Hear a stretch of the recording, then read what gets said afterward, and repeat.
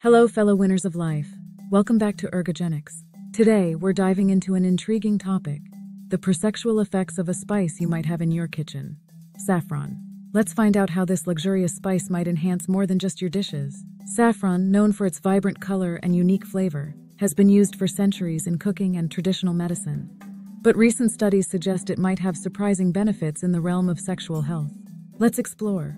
In a 2019 meta-study published in the Avicenna Journal of Phytomedicine, researchers from Iran analyzed the effects of saffron on sexual health.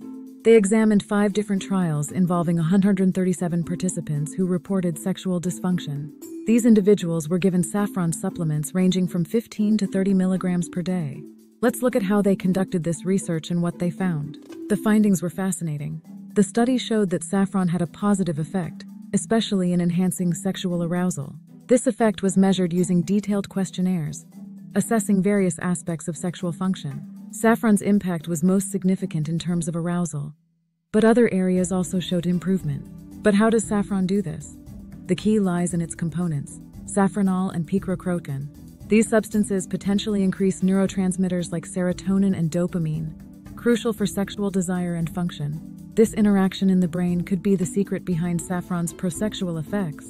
The study concluded that saffron effectively improved sexual function, though the degree varied across different aspects. It's a promising find, but the researchers stressed the need for further studies to fully understand these effects. While this is exciting news, it's important to remember that supplements should be used cautiously. Always consult with a healthcare professional before trying new treatments. Today's topic highlights how traditional spices like saffron can have surprising health benefits. But as always, science is ever evolving, and we must stay informed and cautious. What are your thoughts on this study? Let us know in the comments below. If you enjoyed this video, please give it a thumbs up and share it with friends who might find it interesting. Don't forget to subscribe for more content like this. Thanks for watching, and we'll see you in the next video.